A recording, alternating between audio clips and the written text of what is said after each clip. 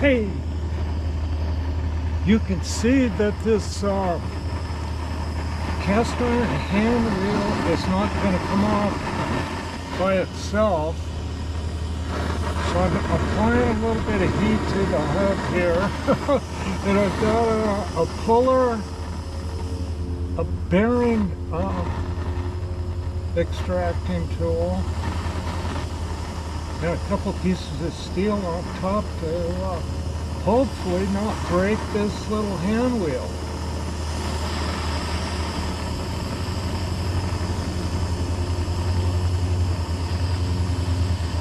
And besides, where you been? I needed someone to hold the punch when I knocked out the taper pen. I smashed my hand twice.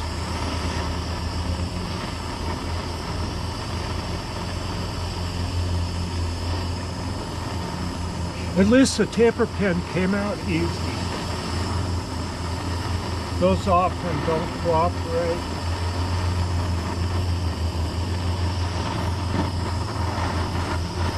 I'm kind of concentrating the heat in this one spot here, just to try to get it to expand. I see the paint starting to smell. Let's give it a try. See if we can get that off. And if it don't come off, I'm gonna let it sit, put some beeswax on it. I want to do everything but break it. Now watch me break it. What's it doing? Try the open end.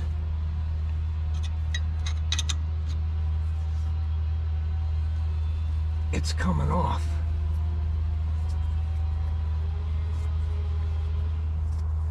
All right.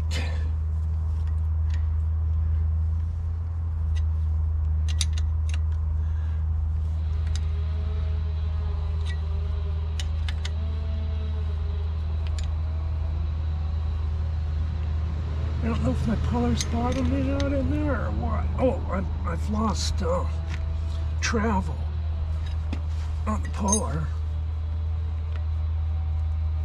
Let's see if that would tap it loose on it.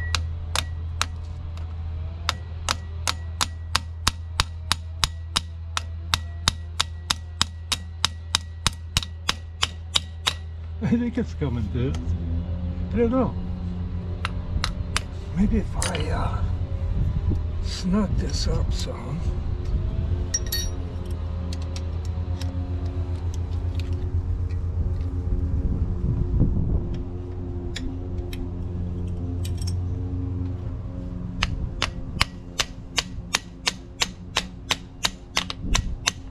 Well, I'll have to get another bite on the puller. I'll go find some stuff to do that. I found an old proto 3/8 drive 7/16 socket that's got a crack in it. So we'll use that. I'll put the crack down, should fit that point, and see if we can't get this the rest of the way off. Always use the right tool for the job, right? This snap-on puller here I got, I bought it in the mid-70s, and it's never fit very many things, but it happens to fit this, and I'm just thrilled. I almost got this off too, and it's going to be a little bit hot.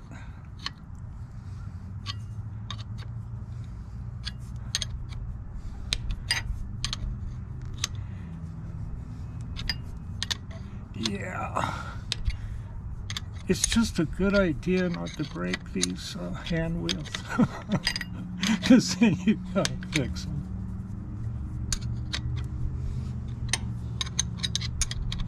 All right, almost.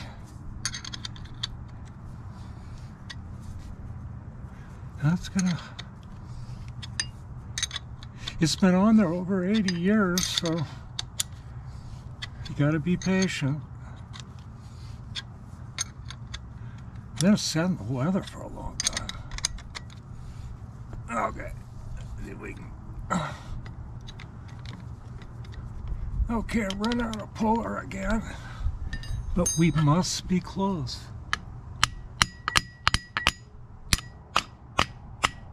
I see it coming. Whoa.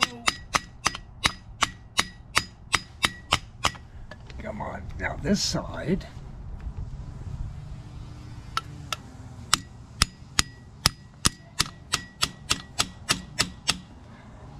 Well, it's hanging up. I'll find a longer socket. Be right back. Okay, now I got a deep well socket here. We got to be getting close.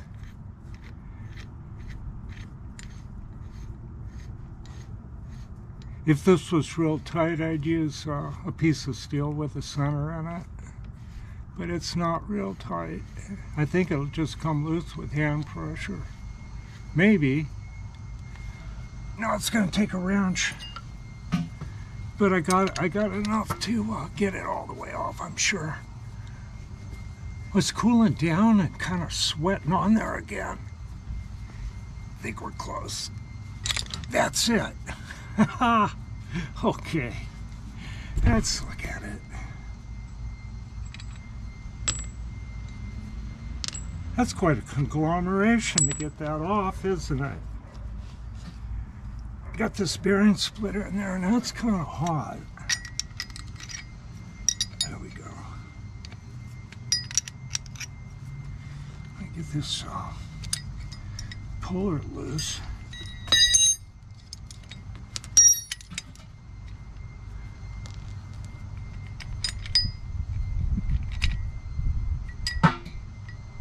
These things are handy, especially a little one like that right here. I got a set of these. Okay. And there's the hand wheel. That's a nice one too, and I can really get that cleaned up. So, what we're looking at now is pulling that off. And I'll go ahead and pull that off and probably pull the cover off this again and put the cover back on because it's kind of cloudy. We'll see how it goes. Hope you're all having a good day. Okay, I'll be back.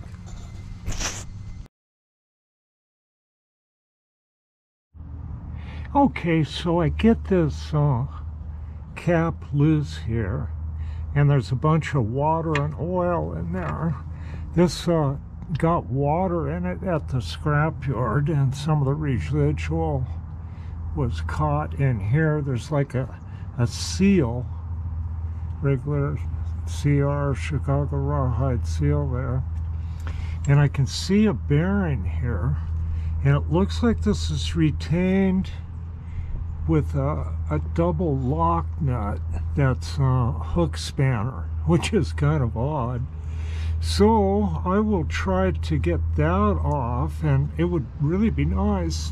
It looks like a lot's got to come apart because I just don't think that bearing's going to drop out of there, but we shall see.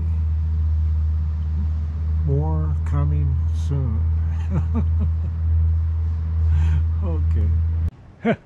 All rained out here, but there's always something to do inside. So let's go inside. Okay, I got that block in there, and I'm kind of experimenting around, drilling holes. And I punched a couple holes in this piece of aluminum already, and I thought I'd show you how nice it does it. So I'll get that in there.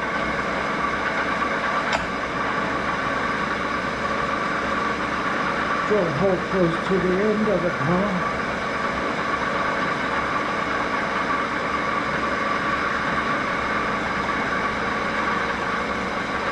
Okay. Now, this drill bit's not an expensive one, it's a little bit crooked. Let's see if we can get a straight hole going there. Let's come around this way.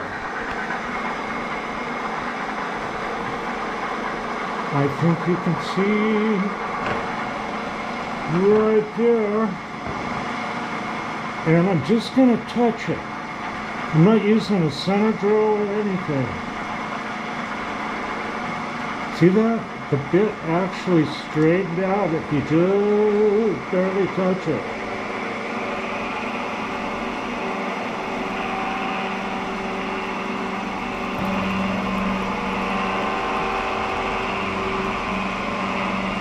I'm going to be intersecting some holes here. Well, no, I think I'm going off to the side of them, actually. There we go, all the way through. Isn't that slick? Very handy. Now, I made that block here to help clamp, and it's really working. I got this one working right on the table, but then I got this one working on that block, avoiding that webbing underneath there. It's just fantastic. I was asked about this old Walker Turner, and I'll show the badge on it. Model number is left blank, but the serial number is a 12 dash, so it's a 1200 series, I guess. Light, heavyweight, wind, division of Rockwell. One time Kearney Trekker on this. Okay.